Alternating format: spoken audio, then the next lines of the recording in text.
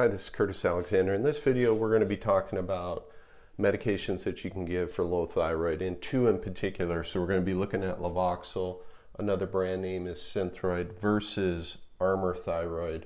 Other brand names are Westhroid and P-Thyroid. So when you have low thyroid, your body makes thyroid hormones, T4 and T3. Your body makes it in about 11-to-1 ratio, T4 to T3. A lot of that T4 is converted to T3, which is the active form. Everything's great. But when you have low thyroid, you have a number of issues going on that cause you to not produce enough thyroid hormones, so we supplement. The question becomes, which one should you supplement with, or which one should you talk to your doctor about? And that's what I want to touch on. So Levoxyl or Synthroid is a T4 only product. That's really important to know because most people, I have Hashimoto's thyroiditis, which is a form of hypothyroid, they have trouble converting T4 to T3s, and that's going to become important.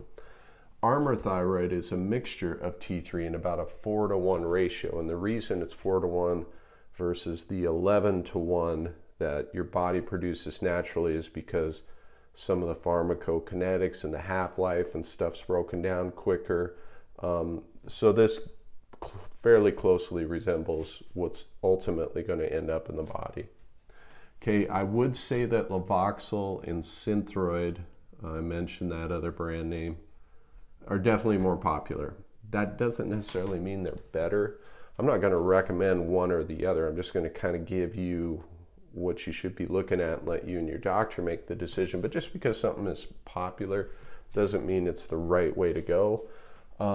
One of the big knocks, I don't agree with it, but one of the big knocks against the T4, T3 combo products is the standardization.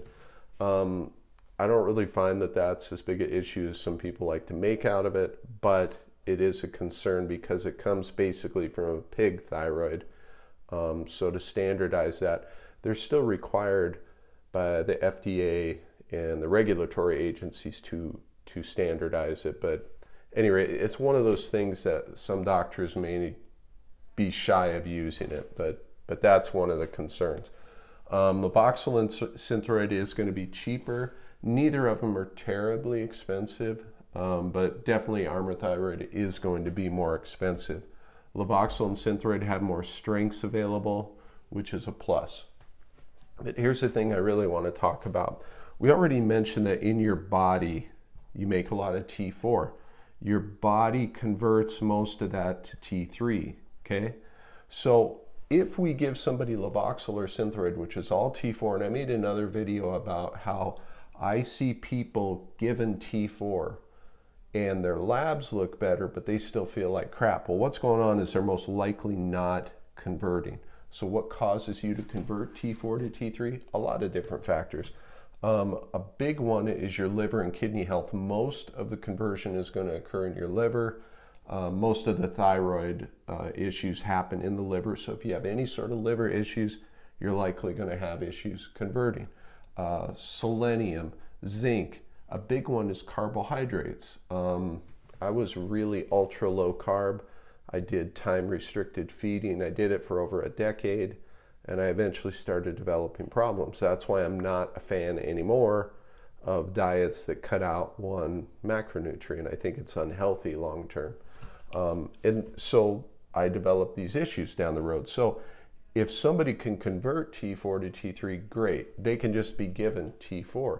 But most people with low thyroid can't. So that's where it's nice to give somebody a mix. Now, that doesn't throw out this class of drugs. What I would do is you could start it, and if you're not feeling better, talk to your doctor about adding in Cytomel. Cytomel is just T3.